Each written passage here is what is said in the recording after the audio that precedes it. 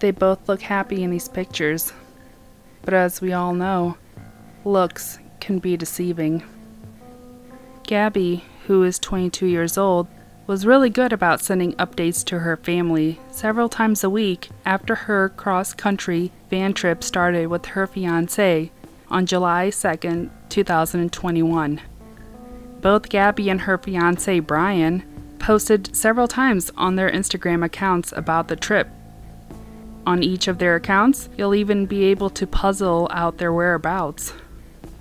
While you're also on Brian's account, you will now notice that there are thousands of comments on many of his pictures asking, "Where is Gabby? And what did you do to her?" You see, Gabby is now considered missing under suspicious circumstances after no contact and an initial search effort.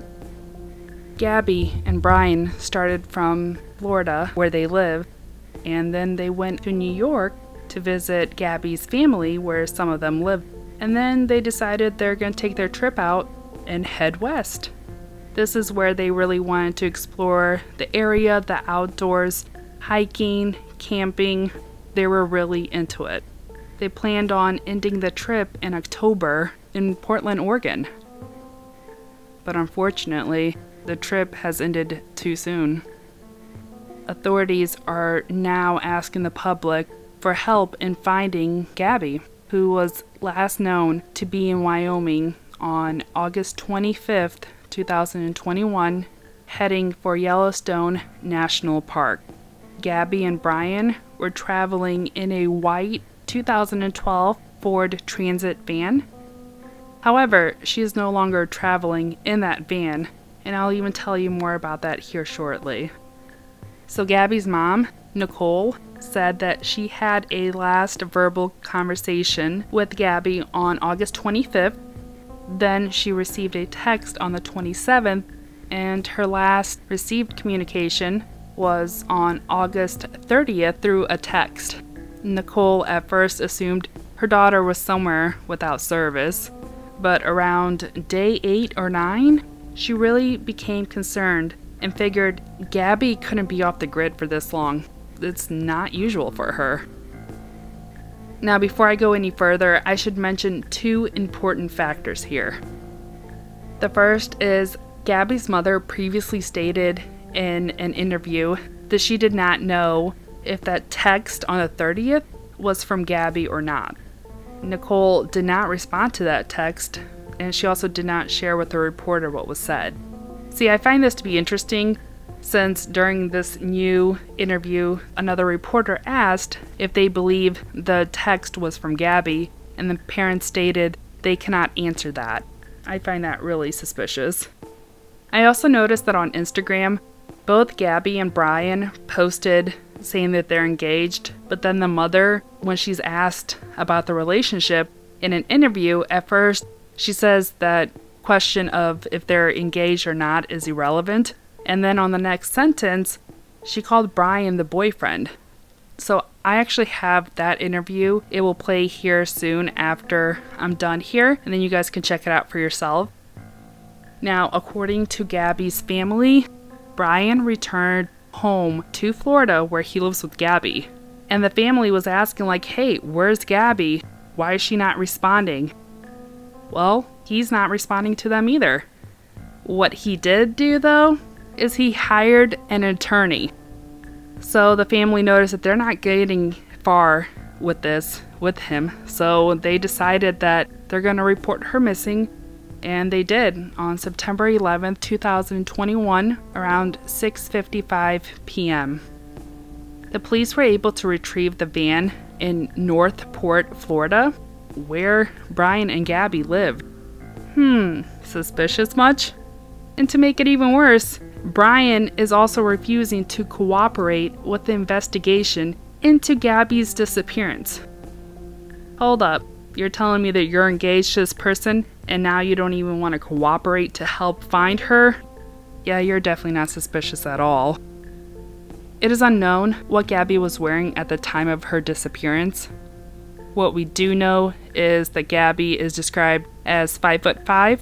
She's 110 pounds. She has blonde hair and blue eyes, and she has several tattoos, including on her finger and one on her forearm that reads, "Let It Be."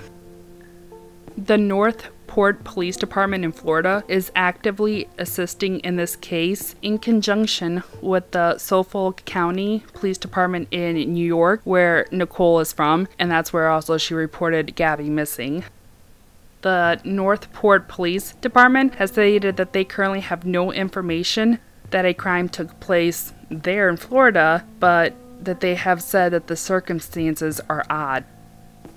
And yes, they were also the ones to confirm that the van that she was traveling in was located in Northport, and they are actively gathering local details and any evidence to assist in finding the needed answers.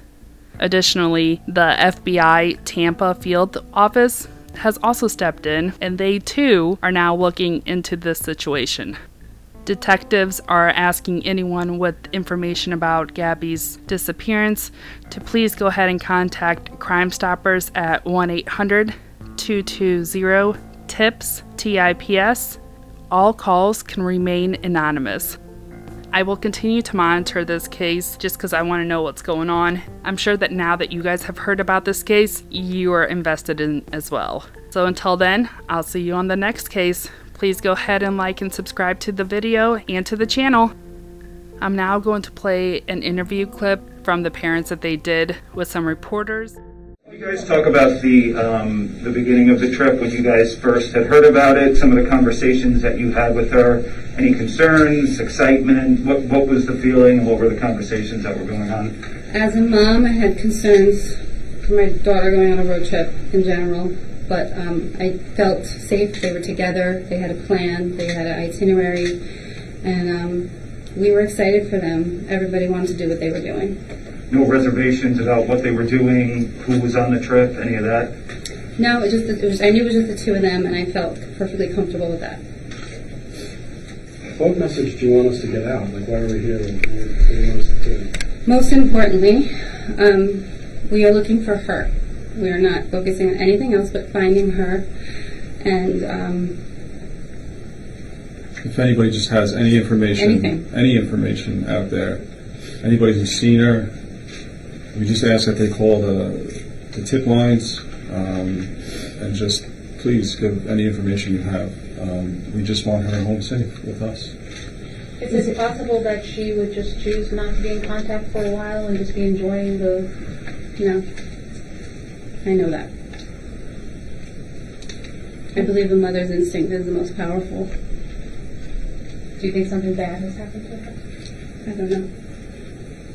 I believe she's going to come home.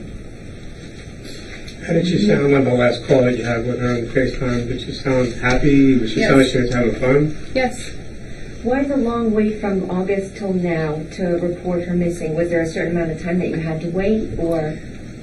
No, I believed the first couple of days I wasn't getting responses. I believed she was in a place with no service. It was like day 8 and 9 that I really became concerned and figured she couldn't be off the grid for that long. Was she sending you text messages after the call between the August call? Yes, we had text-only conversations up to the 27th, and I only received a text from her on the 30th, which I had not responded to. It was just a text to me. What was that one on the 30th?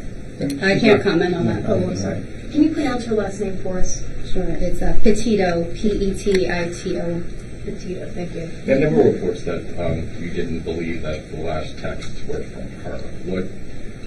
Not commenting on that. I can't comment. Why do you believe she's in danger? I don't know if I believe she's in danger for particular reasons. I just believe she's in danger because she's not in touch with us, and she could be alone somewhere. She could be stranded somewhere in the wilderness, and she needs help. And I hope that we're not out there, but I hope that everybody's looking for her. I received a text on the 30th. That was the last communication I had. And you had doubts about that text, or? I can't comment on that. When she left, what did she say? Like, bye, Ma. See you soon. I'm excited. What was it like? We hugged. We gave them some money to, if they needed it, because they're kids, They were excited about the trip. They left on July 2nd from New York. What was the purpose of the trip? What were they wanting to do? Camping, hiking, seeing the country. When was she coming back? How long was the trip for? The trip was supposed to end in October in Portland, Oregon. And what was the last conversation you had with her on video chat? What did she say? I believe it was around the 23rd or the 24th. I can't recall. But she was having a great time. She said she was headed up to Wyoming. How long have they been dating? We're not going to comment on any of that. Can you talk about her hopes and dreams? Like you said, I think she was kind of artistic and full of life. And what did she want to become or do? Or I think she was just the type of person that was free. She went and just did what the day took her. She didn't have a plan. This was a plan, but what was next we didn't know. And she has a bunch of siblings on your side and her dad's side, right? Excuse me, 4 or 5? 5. She has, 5 siblings. How are the kids holding on? I think the younger ones aren't quite understanding, but her brother is, her 2 oldest brothers are, they're younger than her, but they're the older brothers, but they're not doing well.